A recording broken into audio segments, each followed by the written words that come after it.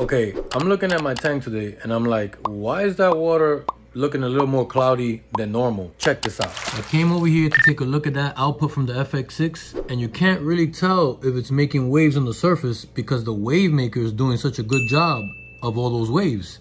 So, reached over the top, stuck my hand right by the output. No water is coming out of here, guys. Nothing. What? This filter is off. This Fx6 has not been running. Who knows for how long? The bacteria inside the Fx6 could be completely dead, and I've only got 50% of beneficial bacteria that's normally found in my tank, and that could be why I'm getting this little mini type of bacterial bloom going on here. All right, guys, I'm on it. I gotta get this thing fixed. Let me know if you've ever found your Fx6 just off for no apparent reason. I wanna know. Okay.